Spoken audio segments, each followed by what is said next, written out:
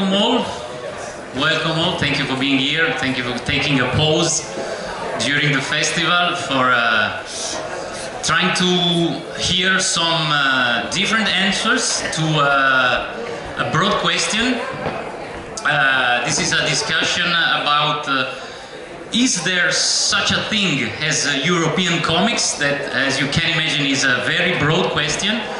And the festival and Europe Comics created this opportunity to give some clues to, I suppose and I hope, build fragments of an answer. I'm Matteo Stefanelli. I'm the moderator of this talk. I'm from Italy, and I'm the artistic director of Comic-Con in Naples, one of the main festivals about comics in Italy. And there is a long list of guests that I try to invite into the discussion. There is at the opposite side Thierry Smolderen from École Européenne Supérieure de l'Image and a comic author. There is Klaus Schikowski, sorry for my accent, from Carlsen, Germany, editor-in-chief of Carlsen, Germany. There is Paul Gravett in red from UK, one of the most renowned critic and curator about comics in Europe. There is Thomas Aragon, editor in Dargaud. There is, and sorry again for my accent, Paweł Timoczek from Poland, editor and chair of the Association of Comics Publishers in Poland. And there is from Lion Forge Mike Kennedy, editor of different publishing houses, but recently in Lion Forge from US. So, what I would like to introduce about this talk is a small introduction on the topic. I mean, we are here discussing something as the European identity of comics. Maybe this is not the luckiest moment in European history to talk about European identity. We live in a very complicated time in terms of cultural identities, but we think it's a very relevant topic because it's clearly European comics tradition, something different from the other main tradition of comics in worldwide. Everyone has a clear idea about manga culture. Everyone has a clear idea about comics, American comics culture. European comics culture is something a bit more flow, a bit more composite. But we know also, and Europe Comics, that is our host, is a very transparent project about that. We are living in a time of globalization of comics publishing that's giving some new opportunities to European publisher and artists to have a global, to reach a new global audience. And what I would like to point out are one or two examples about the past. Because even if we are here discussing today the struggles and opportunities of European comics, we don't need to forget that European comics has a quite long tradition of globalization, even before the globalization of comics publishing in the last 20 years. Because I'm from Italy, I can underline one example. During the 50s, after Second World War, Hugo Pratt was invited in Argentina to create comics there from an Italian publisher that moved from Italy because of the Jewish origins. He had to flee fascism and find a new place to live and to make business. He found Argentina and he started to import comics and import artists, inviting artists from Italy like Hugo Pratt and his friends from the Venice area. He started a publishing house in Argentina, Editorial Abril, and Editorial Abril was a huge success, and it started what we can now call the Argentinian comics industry. There was no comics industry in Argentina before this small European invasion there. But also during the 60s, some European countries exported in different countries a lot of comics. We all know the success of Asterix, we all know the success of Tintin and Lucky Luke, but we had something more. For example, in UK, during the 50s and 60s, the non-humoristic comics publication, the adventure, crime comics, romance comics, war comics, were produced and created by Italian and Spanish studios or agencies. And also from the late 50s till the 70s, from Spain and Italy, there was a European spread of sexy comics and later porn comics. But we also had different flows of the globalization of European comics before the globalization during the 90s. For example, during the 20s and 30s, one century ago, a lot of comics created and published by Catholic weeklies or Catholic monthly papers were spread all over Europe and the Catholic countries also abroad. So the question we are facing now is a new generation, I think, of an old question and of an old phenomenon. European comics were global once, a century ago. Then something happened. The non-Franco-Belgian countries, after the success of Asterix, mainly in the 60s and 70s, started to struggle to sell comics worldwide. Maybe we can describe some factors to explain this, but that's a fact. After the 70s, the European identity of comics became more a Franco-Belgian identity of comics, more than before. Even if Corto Maltese was still strong, but not many other non-French, non-Franco-Belgian comics were so strong. So there's a tradition, there's a history of the worldwide spread of European comics, and now we are in a new phase, the phase in which we can finally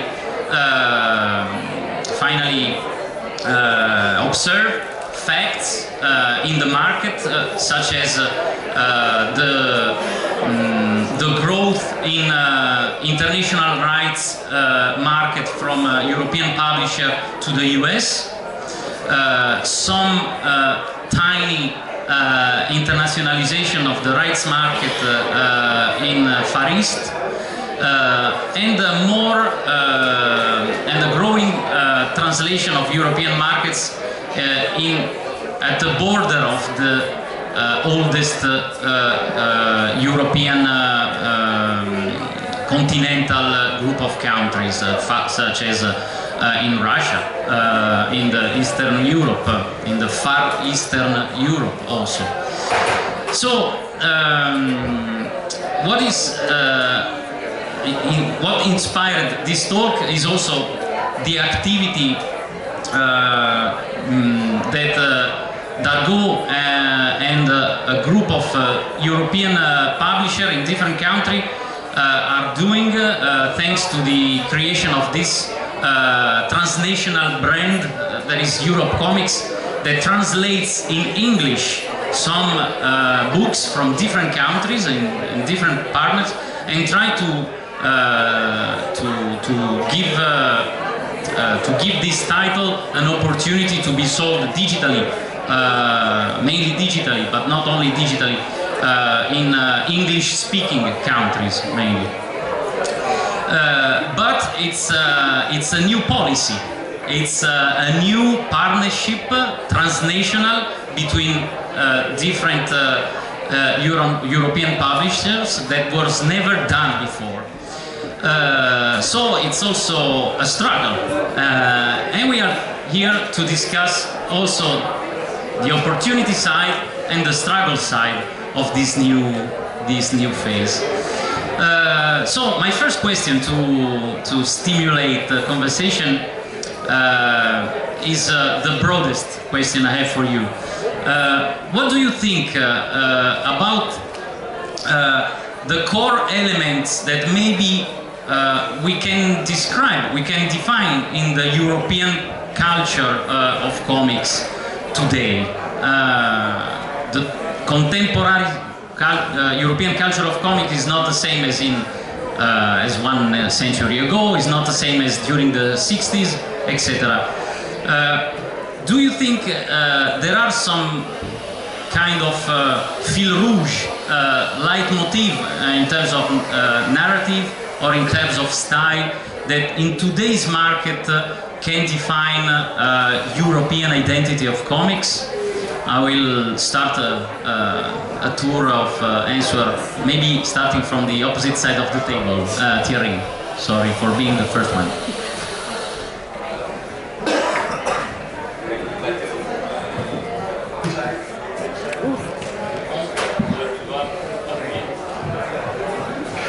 Thank you, Matteo. It's a hard question. I'm not sure I can answer it in a proper way. What I would think maybe, and maybe it's a bit oblique as an answer, is that the fact that the production of comics in Europe, at least in the Franco-Belgium tradition, is author-oriented. And it's massively author-oriented. I mean by that the fact that the authors are the first producer of the project from the start, before presenting it to the editor, to the publisher. And in fact, the publisher says yes or no to a project, but the whole part of the creative and enterprising work is done by the authors themselves, which means that the whole thing is author-oriented in terms of invention, the landscape of possibilities. It's a core issue. Yeah.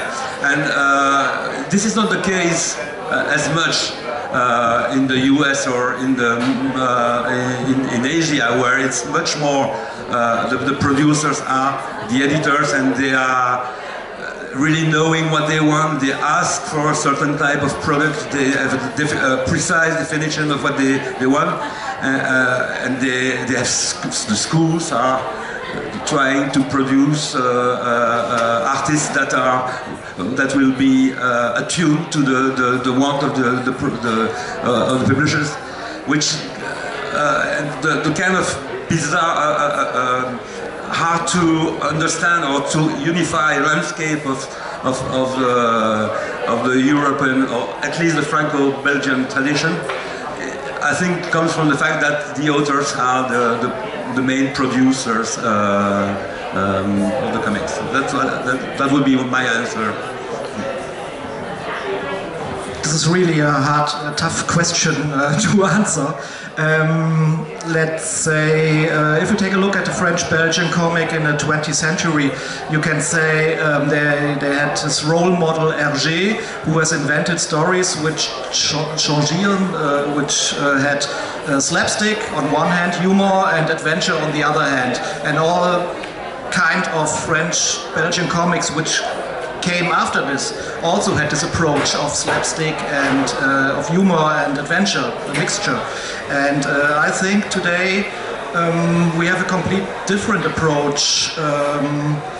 First, we left the Linclair. We have a lot, maybe we have the greatest variety of drawing styles in European comics, and it's more content driven.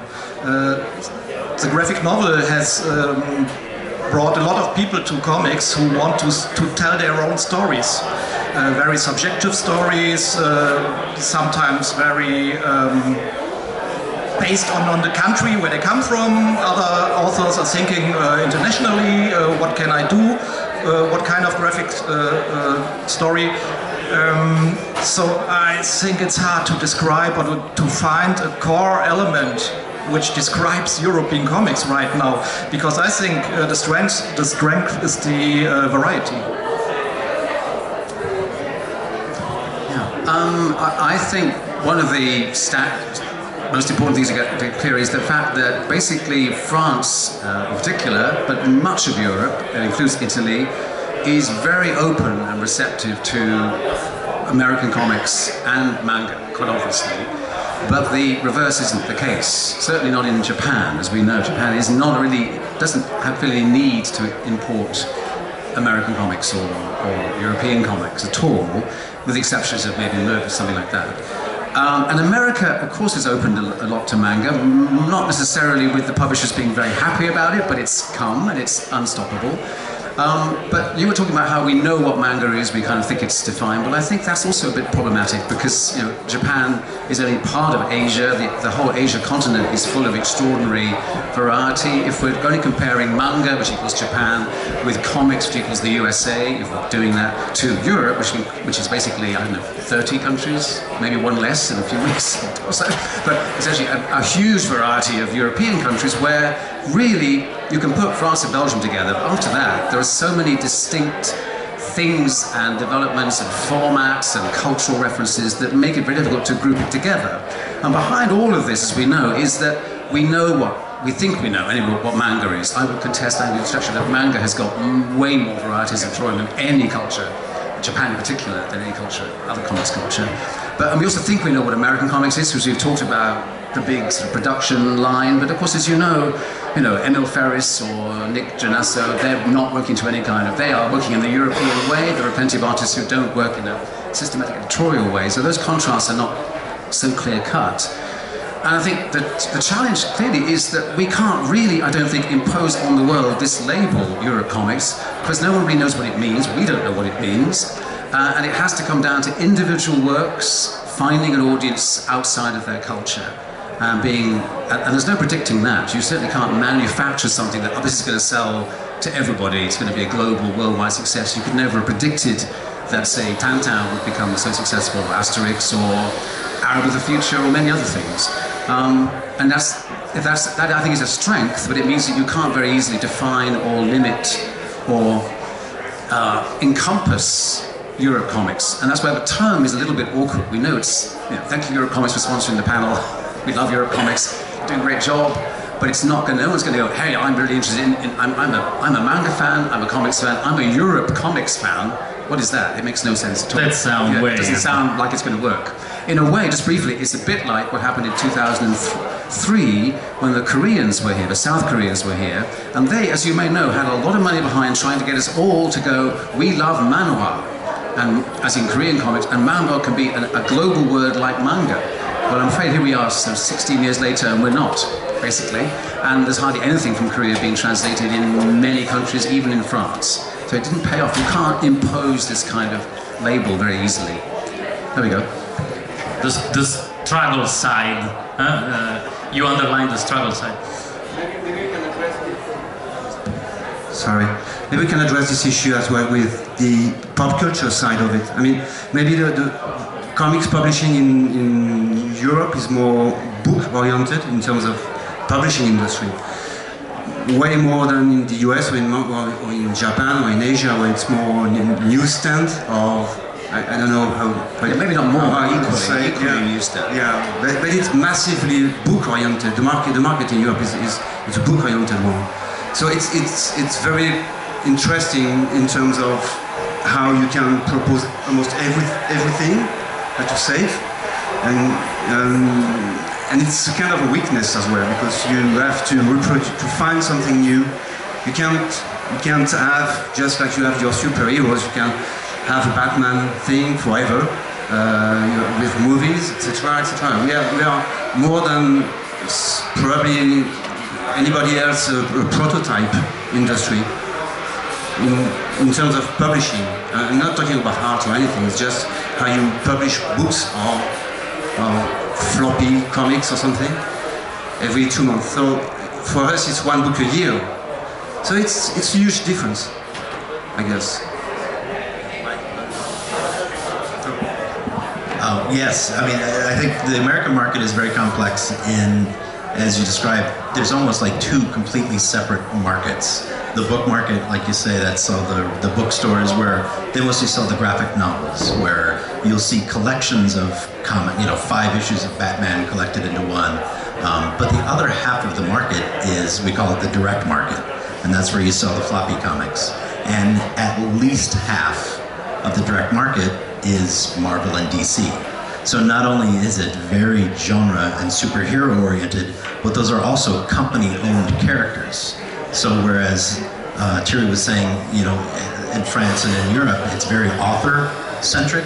So authors are bringing their characters and ideas to the audience.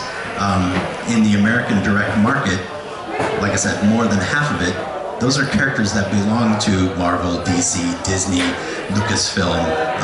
There are, of course, original creations. Most of the Image books are owned by the authors, but that's a relatively small portion of the comic book audience and the comic book market in America. The book market is definitely growing. They're becoming more and more open to graphic novels.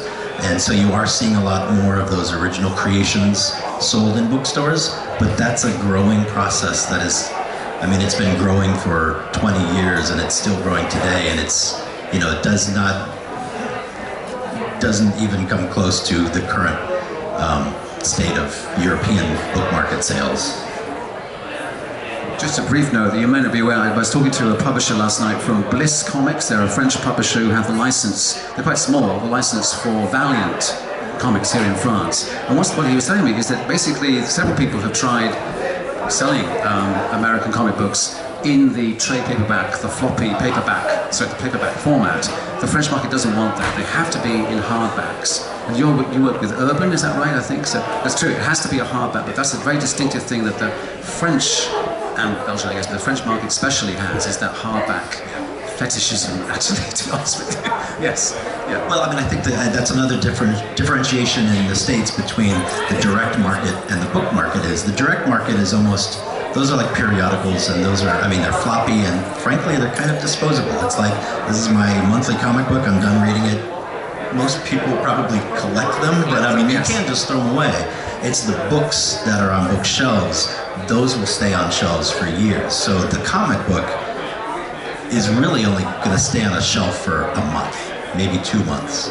So the book market, for the publisher is the most valuable part and the most important.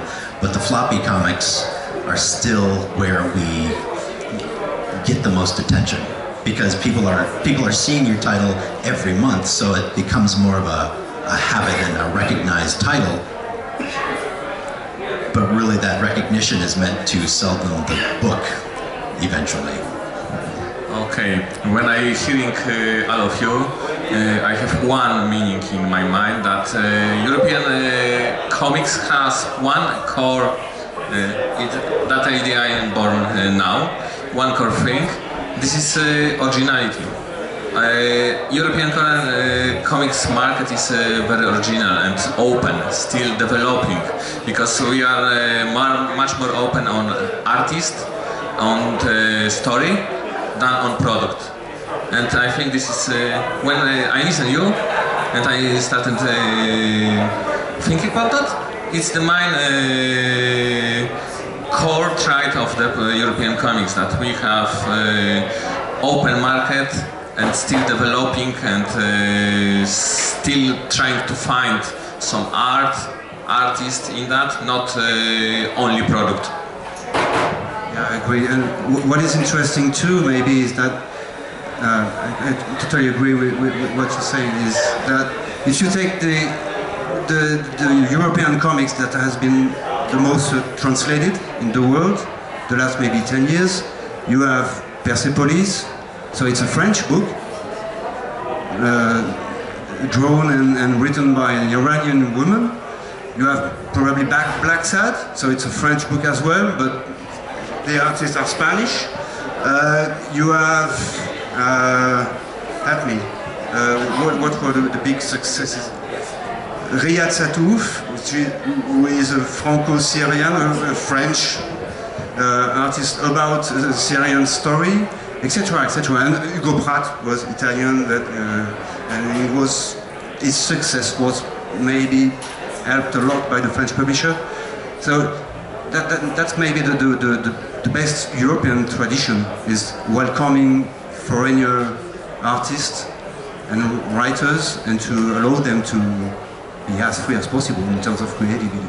Well, and I think I'm sorry, it's not. I'm the French here, so I'm very pretentious. Sorry. Well, I think at least on the American side, and only from my experience, I think that's one of the exciting things about the changes we're seeing now is, even though in America we are constantly fighting a battle to educate the readers that there are so many excellent comic books, graphic novels, that the American reader is still not used to sequential art. There are comic book readers, and then there are book readers. And graphic novels, and I think a lot of French and European graphic novels, are comic books for book readers. And so we're kind of fighting the battle where we're trying to educate book readers to now read their books with sequential art. And so the books that we've brought over from France and Italy and Spain, etc., I think those have been great introductory things that are helping to grow that audience. But it's a constant growth. And so I think the more we can bring over, the more American readers will realize that it's not just superheroes, it's not just sci-fi, fantasy, it's not just young teen, high school, sword and sorcery stuff. Like, you can find books about anything. Like, if I were to try to describe what makes European comics different from manga or American comics, is, while manga has a very distinct visual style, a lot of variety within that, and American comics have a very distinct visual style with variety in that. European comic style is its lack of style. There is every type of visual style, narrative style, topic, genre. I mean, you can find historical biographies, you can find political thrillers, you can find, detective stories, you can find just personal dramas. Like, any type of story you can imagine is being published in Europe. And that's not true in America right now. There's a lot, the variety is growing, but it's still not nearly as diverse as the types of stories you'll find in European comics. let's talk about readers. I mean, when we talk about the the export of European cinema, for example, thinking about the US market, during the second post-World War years, there was a boom of European cinema exported in the art cinema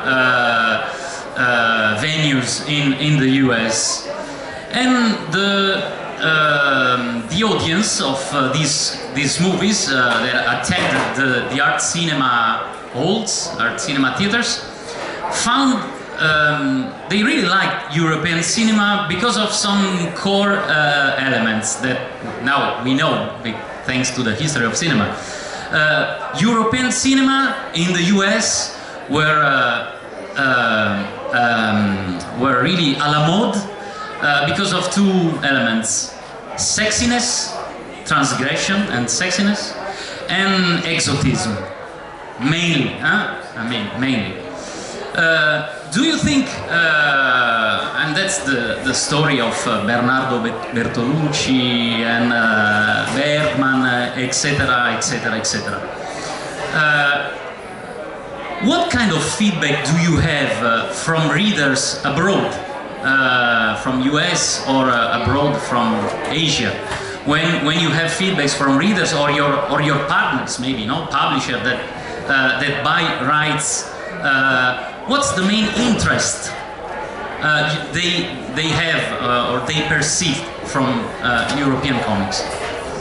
If you have any feedbacks. I would say it's just like being in a bookstore, in a comic bookstore, you just look at the art first. So it's probably the art, being very detailed, very generous, a lot of panels per page. You have some names coming again and again forever, like Moebius, of course, and Pratt, etc. So some artistic models for other artists.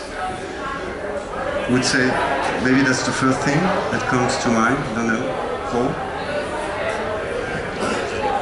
I think it's also difficult to answer. I try to give an example. We have this German artist, his Reinhard Kleist, and he's, I think he's, in the meantime, he's internationally well known. His books are published in every country from us. And Reinhard has his approach now. He doesn't want to tell stories which takes place in Germany, because he says, oh no, I'm not doing comics for German readership. I would love to do comics for an international readership. So he's always searching for topics which have more than this nationality, you know, and he always distinguishes, like he has done the Nick Cave, and then he said, fantastic, I have told a story about refugees, and I had a very clear style, but now with Nick Cave I can be very expressive, because Nick Cave, his songs, they have this aggression, and so Reinhard always searches a subject in a different way. And I think this is an interesting thing which readers are looking for. Not, is there any German thing in it, or can we adapt it, this one for our country also?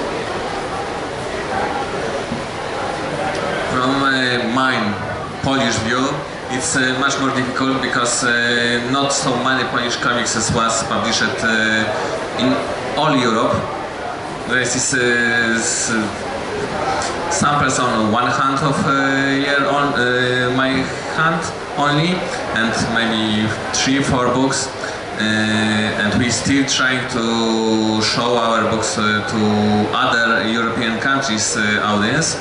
But when people finally see some Polish comics abroad in some magazines or as a book, they always telling one thing: this is some different kind of stories than usual for our market, and very good quality of art. And this is why so many publishers from France or from US taking some artists from Poland and giving them job and for doing comics in their style, in their kind of comics. I just want to add that one of the things that, and maybe we're contributing to the problem, but one of the things that we try not to do when we are promoting one of our translated books is we don't promote it as, here's this cool French comic that we translated, here's this cool Spanish comic. We just say, here's this cool comic. And then maybe in creator interviews or, you know, some sort of, in the details of the press, it may be made evident that, you know, this is originally published by Dargo or something like that. But we actually try not to emphasize that this is a European comic, just because we want the work to stand on its own.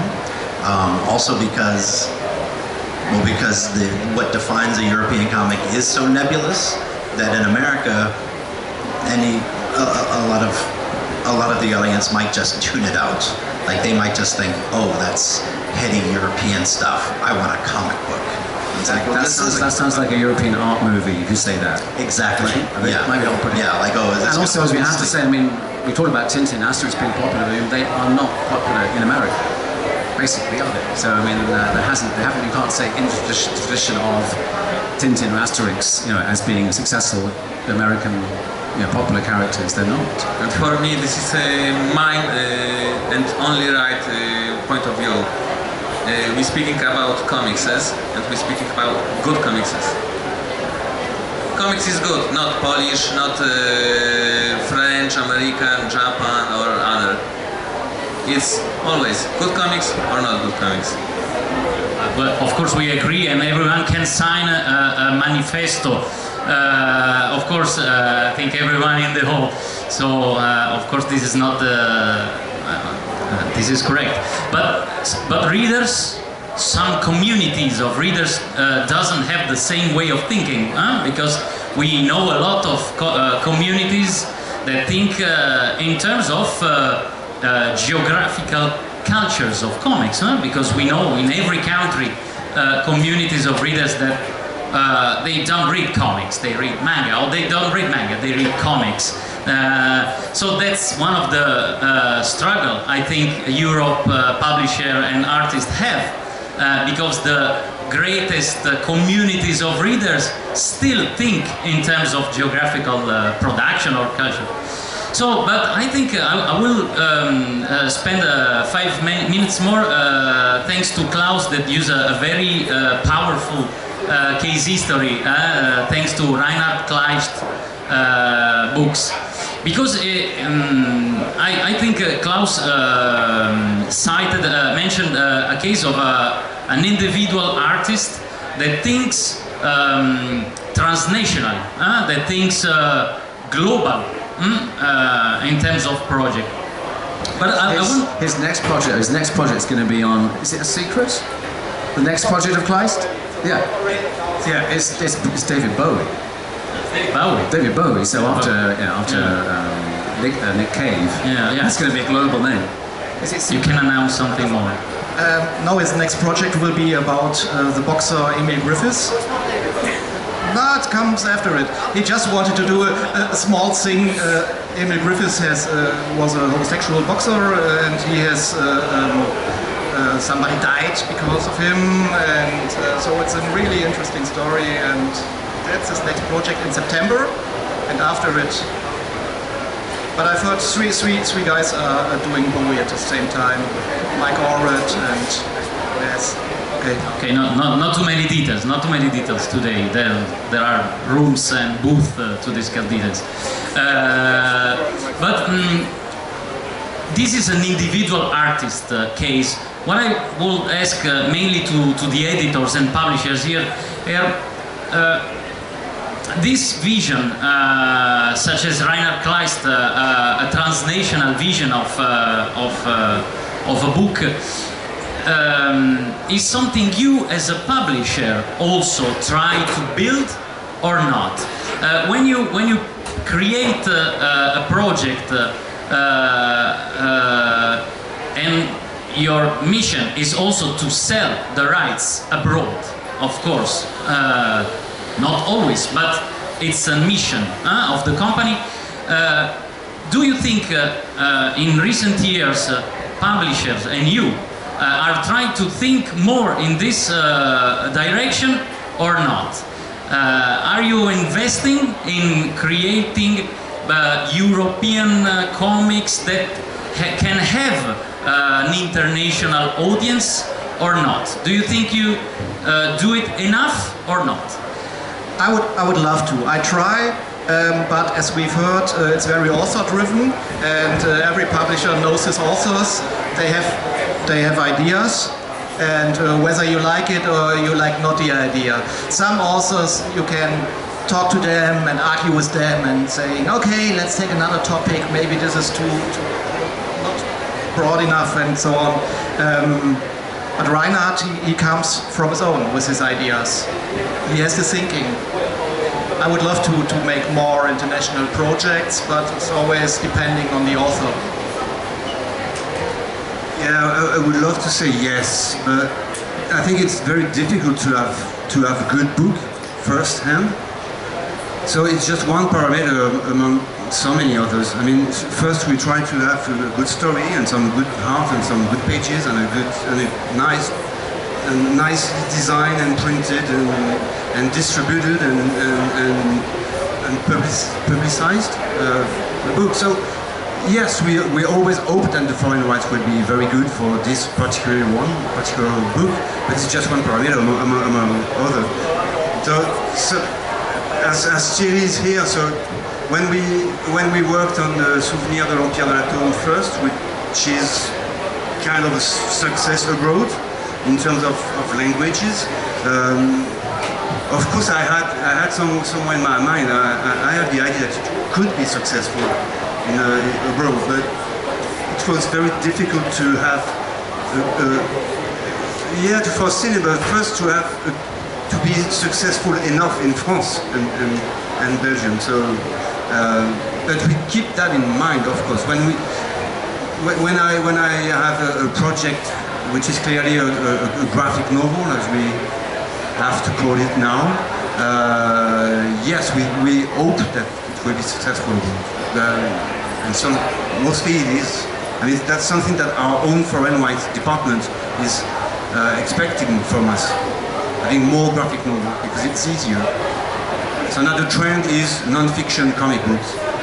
Okay, so should I do more non-fiction comic books because it's successful abroad? Sorry, Sophie, but it depends.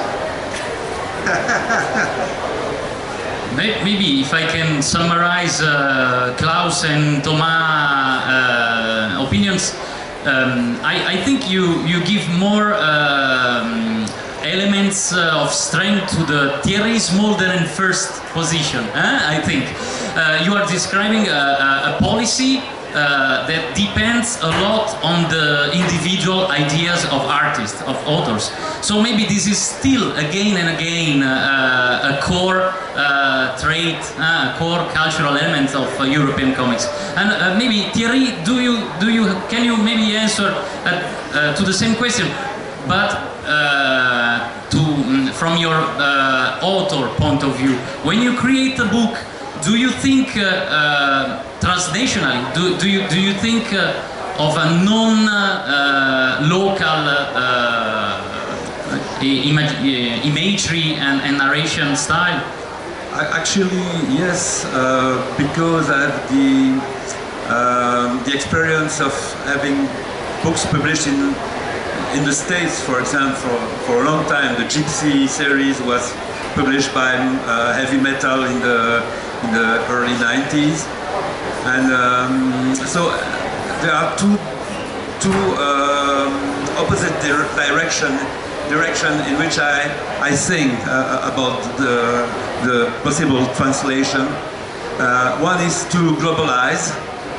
For example, Gypsy is typically an adventure science fiction story that is not geographically marked in any way.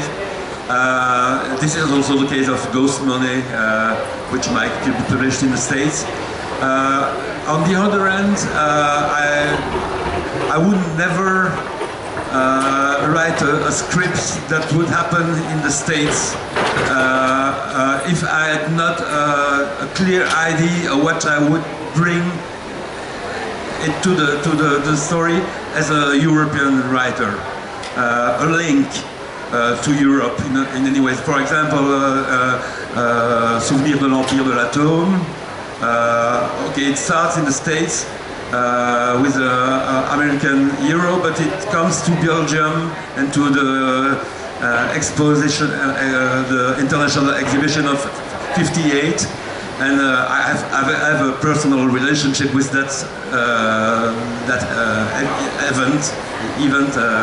And the others, I mean, the graphic novels I write for Alexandre Cléris. I really believe that the French touch, I mean the fact that it happens on the French Riviera, or the next one is in a very small village in France, would be an advantage in terms of translation, because it is it's cute, it's nice, it's typically French, and it works. So there are two opposite directions, going global or going very local. I have the last question before maybe asking you all if you have some more to ask. Because we are here thanks to Europe Comics that's challenging us with a very complicated question. Also because this is a challenging project in terms of policies. My question is, it's clear that the European panorama of comics publishing is very fragmented, very composite. Do you think it's a barrier to the internationalization of European comics, this fragmented identity? Because we don't have a European body of publisher association of comics. We don't have a European Union coordination of cultural activities for comics publishing. So, do you think this fragmented identity is still a strong barrier or not? And do you think we can turn it in some opportunities, thinking also in political activities or challenges to share between stakeholders in comics publishing? Of course it is. The Europe Comics initiative is very important.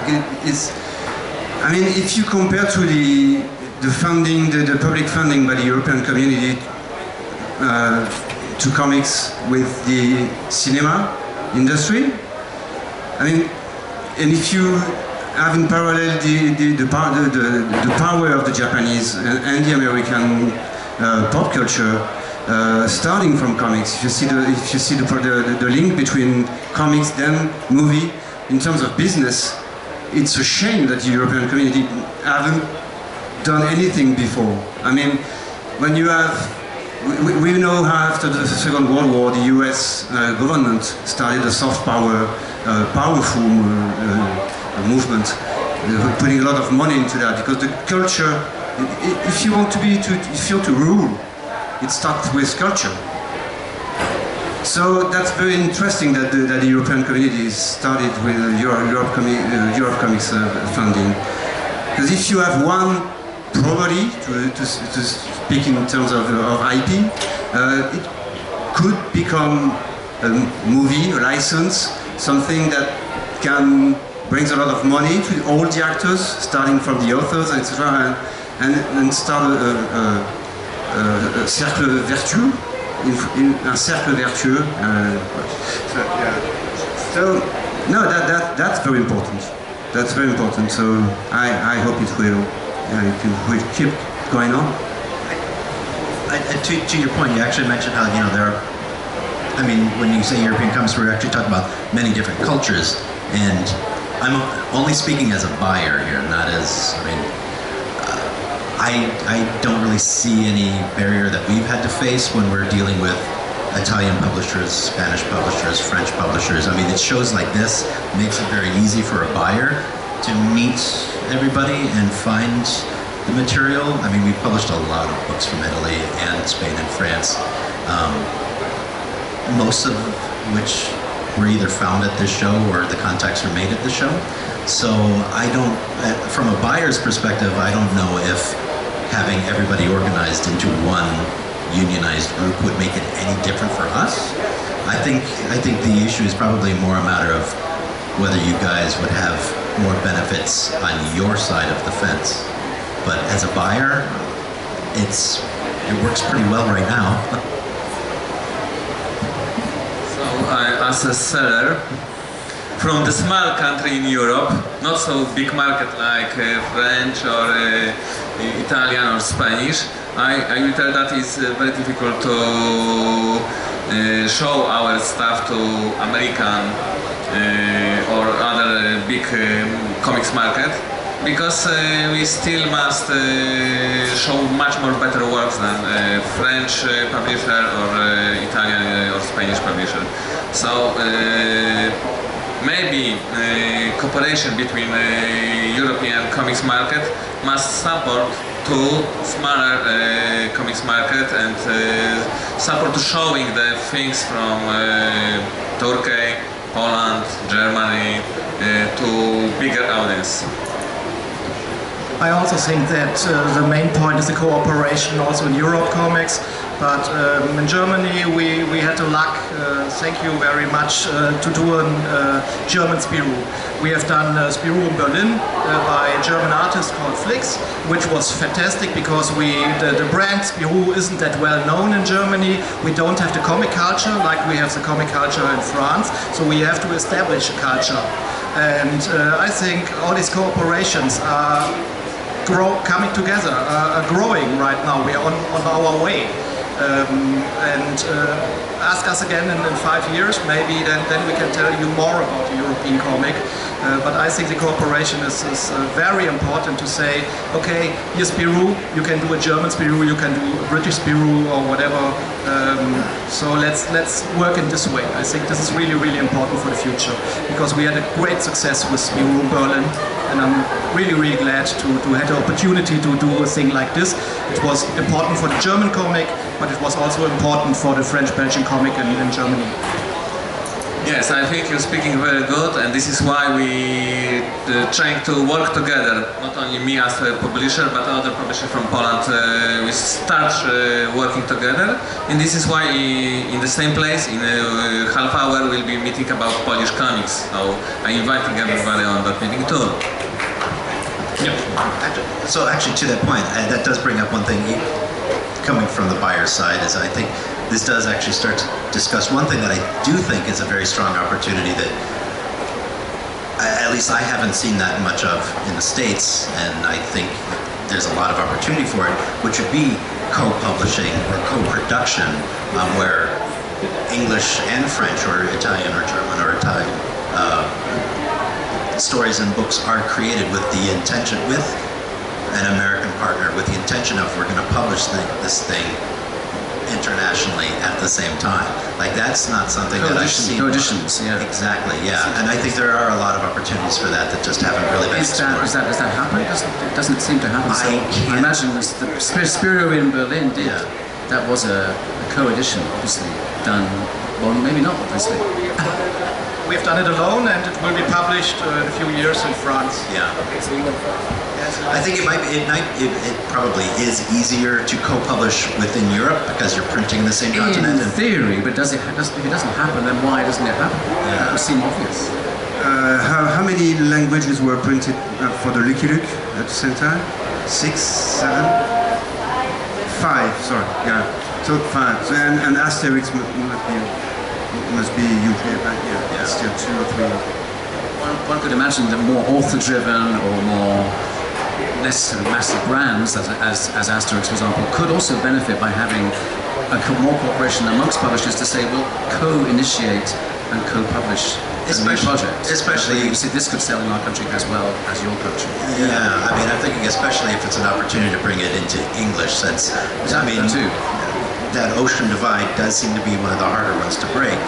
So if partnerships could happen to bring things over across the Atlantic ahead of time, I think that there's a lot of opportunity there. So that almost sort of cuts down the buying the rights a year later or 2 later, as you actually go in November. We're going to do this all at the same time. The printing costs are much lower, and the promotion costs are all tied in. Yeah, there might be additional shipping and freight issues, but I mean, this cost, everything else could save. There are going to be new books that and authors, every country will want to do at the same time. The challenge I still want to raise though is that I don't think you can very easily promote Europe Comics as a brand or as some kind of I'm a Europe Comics fan. I mean, there's no one's wearing a badge like that. And the other issue, I suppose, is that even this festival, I'm finding, is creating this kind of tribal approach to the comics landscape, where you have to traipse all the way out to Manga City, and then when you're there, you're not really going to come back into the town and go to some other part of the comics world. So you go to the bit that you like. And I think we'll all probably agree that, as we've said, good comics can come from everywhere. There's no one country that's better than another. But the real problem is that people tend to kind of fixate on, I'm into manga, I'm into superheroes, and I'm not going to look at anything that isn't that. And we all want people to kind of just have a more open, receptive interest in finding good stories wherever they may come from, even maybe in styles that they're not used to. That still needs a lot of work on, I think, to try and bridge those. So actually segmenting, because we are facing essentially a war of pop culture. It's a battle of images, a battle of pop culture. It's America versus Japan with kind of Europe stuck in the middle, basically. Everybody else is sort of trying to get the bits that are left over. Yeah, that's what I wanted to talk about. It's very interesting because we talked a lot about the US, but for me the most important market, it's Europe. It's not America. It's just the American dream for any European is having a success in the US. But no, I mean we make a very good business in Europe with our books, so that's very, very important, and it's probably the first thing that I'm thinking about when I have a project. In all honesty, there are, I mean, I've met and worked with so many amazing European authors, and they're all so excited that their book will finally be available in America. And then I tell them that, well, we're still working on the audience, but yeah, there's the difference between the perception and the reality, but we're working on the reality. If I was a journalist, I would like to summarize this discussion as maybe Europe Comics is less a brand and more an attitude, but I'm not. But from your last round about co-production, this is anyway an area in which building platforms it's a future struggle, very relevant, because we know the importance of co-production platforms. I mean, festival, fairs, meetings in TV and in cinema industries. In comics, we still don't have this context in Europe. So maybe this is anyway a very important challenge. I suppose this collaboration and this project Europe Comics could really help in the future. I don't know if we have enough time to maybe ask some professional to 5 minutes, maybe one question here and the second question there.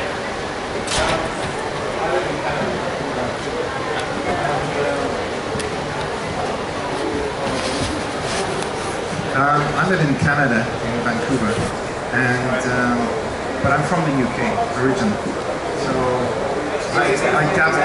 Sorry, the microphone. Oh, okay, sorry. Be close. So coming from the UK and going to Canada and going to the US, you're overwhelmed by American comics, really. But I think the big problem is that people haven't really made the effort yet to change the minds in America. I don't think you're going to do that at comic conventions, because comic fans are comic fans. They're not going to, stop buying Thor and going to watch the movie. That's not going to happen. I think you've got to try and change your approach. I think that if you were attending colleges and universities or expositions at colleges and universities, for the kind of material that's being produced in Europe, you'd have more resonance. I also think that it's literally beyond belief, and I'm hearing it now from you guys yourselves, that you don't have an association. I can't believe that that hasn't happened. And I think, you know, there's a big opportunity to do it. I think you really need to get together, and you really need to focus your efforts to try and break through in America and increase the diversity in Europe and bring in, you know, thoughts and you know, opportunities from Poland and even beyond it. So I think you've got some work to do, gentlemen. Good suggestions. Also, not only interesting question, but also suggestions. As you may know, I mean, I know you're involved with the Napoli Festival, but Claudio Puccio, I saw in the audience, was involved with a project for quite a long time. There were secret meetings here at Angoulême over several years with comic festivals, trying to organise a group, just a network of the festivals, a network which didn't take off, didn't happen. And certainly Angoulême doesn't want to be part of that festival network, because Angoulême is a network in itself. Angoulême is its own network and doesn't necessarily want to collaborate that much, but that is needed for a start. But then bringing beyond the festivals, bringing the industries, the publishing representations from each country together, that seems an obvious thing. And here I am from Britain suggesting that we have a kind of EU of comics. I'm certainly pro-EU, but yeah, we do need that. I think it could be a very productive thing, which maybe Europe Comics can take a lead on and see how you can develop that, maybe get funding for it, so you have a multilingual website, at least that could be set up a network for projects to collaborate with touring exhibitions from guests from country to country. That surely is possible. We're in 2019. The future's here. I'm not sure the microphone volume was enough good to make everyone hear clearly the first question. Also,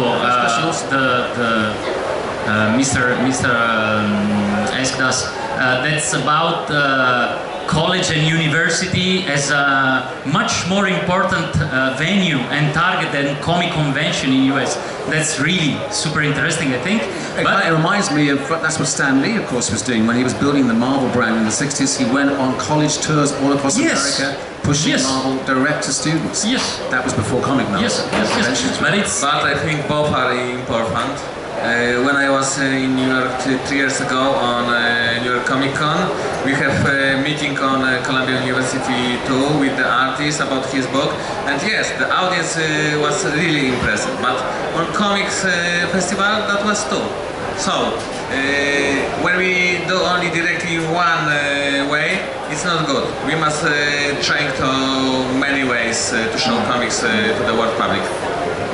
And also this reminds me the lack of European cinema also during the war years, because exactly thanks to college art theaters and university art theaters, Europe had a distribution channel, a quite strong distribution channel in US. So that's something real, but this is exactly something that can happen only within a coordinated way of traveling abroad. I think this is a good idea, but also very complicated challenge, because we can't go in 100 colleges and university without an association, without a collective body. Yeah. Okay, time out. We have maybe only 1 minute. If someone wants to add, no, we have not enough time for the last question. We have? Okay.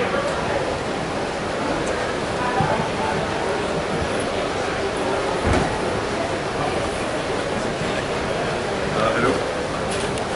The microphone very close. Very close. Is it okay? Okay.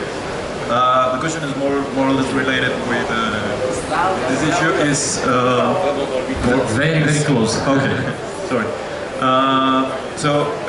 We noticed that there is a problem in audiences. I mean, to find new audiences.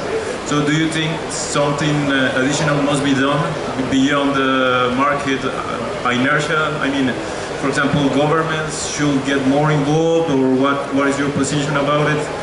Because it's a problem of audiences. We hear here in France that there is a problem of overproduction. So we will start to hear that, and it is strange because we are used to hear that comics in general are not so consumed in the general, we will say, cultural market. So that's the question. What can be done additionally to find these new audiences? How to develop new audiences? Yeah, and who should get involved in that? Beyond editors, beyond market actors. I mean, if you're talking about in the United States, I mean, I can tell you right now, the government will not get involved. The government's barely getting involved in things they need to be getting involved in. As far as what we do to get our European comics out to new audiences, and we're just one publisher. I mean, there's European comics coming from a dozen different American and English language publishers. So to get all of those publishers coordinated to sell books together, that's also probably going to be a very impossible thing because everybody's out for themselves. But what we do is, at least many of the books that I've published, appeal to like art school students and animation students and like, you know, visual effects, you know, storyboard artists and concept artists. So we've built a very strong audience of what I would call taste makers, people who have fans of their own. So like if this guy, this animator likes our book, then other people will discover it through them. So that's one route that we kind of take to introduce these materials to new, at least American readers. But it is a matter of finding those hooks and, you know, really taking advantage of those opportunities. But yeah, it can get complicated. I'm sorry to interrupt, but we are 10 minutes late, even if we started 10 minutes late, so we are relieved. So thank you all, thank you for being here, and thank you for our guest and Europe Comics that hosted this. Thank you all.